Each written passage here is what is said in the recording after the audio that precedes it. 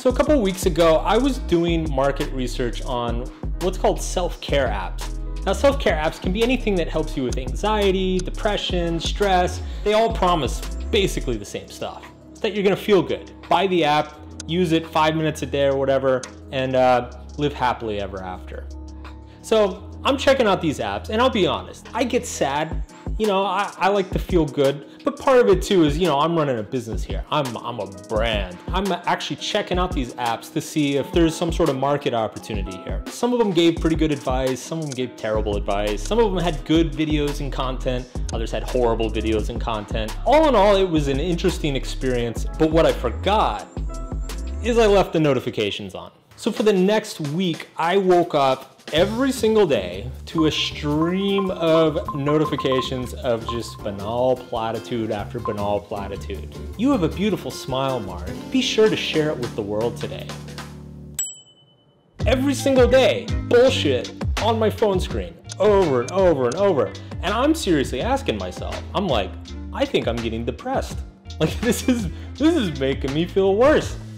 This is terrible. Without fail, these apps immediately put me into a sour mood. How can a phone know what the fuck my smile looks like? And by the way, how the fuck can you be proud of me if you don't even know me? I get it, like people who feel bad, one of the reasons that they feel bad is people never said this shit to them. But the way you solve that is you do not pay a piece of software on your phone to say those things to you. This does not fill that gap in your soul that you've been missing since your childhood. In fact, it might just enlarge the hole because you're sitting there on your phone, you're like, wow, this is what it's come to. I'm fucking paying an app to tell me all the things that no human being ever told me. That is depressing as shit. Long story short, I'm getting bombarded day after day with all these notifications telling me how special I am and how unique I am and how I'm a gift to the world. I'm sorry, but is this what passes for mental health advice these days? I mean, is this really how low the bar has gotten? Shit like this, it doesn't promote emotional stability. It promotes self-absorption. It promotes narcissism. I mean, what kind of person walks around all day looking at their phone and they're like, yeah, I am pretty fucking special. Yeah, I am a gift to the world. We don't need to hear more of that. We probably need to hear less of it. If you look at all the data, it's no secret that there is a growing mental health crisis happening throughout the developed world. Depression, anxiety, suicide, drug overdoses, these things are all on the rise through many of our cultures right now. I think one way you could frame this crisis is that it's not even necessarily a crisis of mental health, it's a crisis of resilience. Because it's not like life has gotten worse. Violence is at an all-time low, crime is at an all-time low, wars are at an all-time low. I mean, other than the fucking pandemic, like, things are actually going pretty decently when you look at the past 100 years of human history.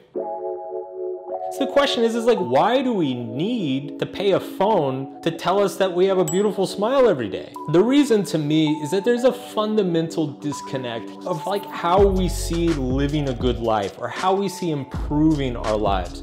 I think as a culture, we have erroneously equated feeling good all the time with living good all the time. And yes, grammar Nazis, I am completely aware that living good is grammatically incorrect. Shut the fuck up. Put it another way, we're becoming less psychologically resilient as a culture.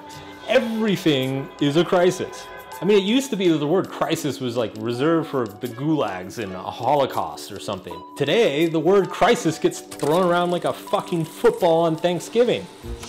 Everything's a crisis. Everybody's having a crisis.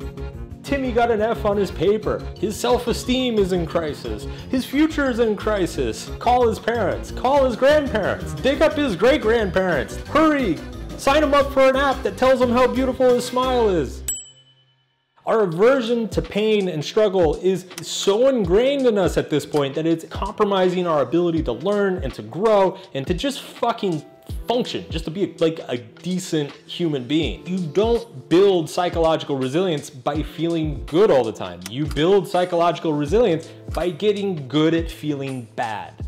What I mean by that is learning how to live with unpleasant feelings, learning how to live with your insecurities, learning how to exist and be productive and do good things and be nice to people despite the fact that you feel like shit. The problem isn't that you feel like shit, the problem is that you're behaving like shit and then blaming it on your feelings. We seem to have lost sight of this at some point. And this point strikes me as so obvious that it shocks me when I come across books and seminars and audio programs and websites and now apps that take people who have a crack-like addiction to empty validation and just fucking snow shovel it in their faces. In our culture's constant pursuit for convenience and the customer is always right and just feeling good all the fucking time on demand, we're making ourselves fragile and weak. I feel like we're giving up. We catastrophize everything. We overblow everything. We just wallow in our self-importance because, I mean, after all, that's really what all of this is. I mean, if you're making huge problems over every little thing that happens in your life, really what you're doing is you're just sticking your finger up your own ass because it feels good. I mean, it feels bad, but it kind of feels good.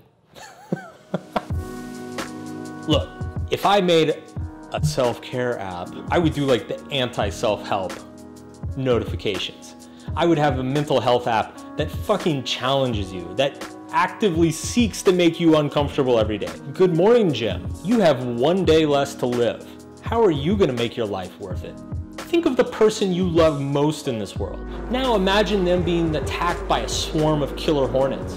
Okay, now go tell them how much you appreciate them. And granted, maybe nobody would download it. But fuck it, it's what the world needs to hear.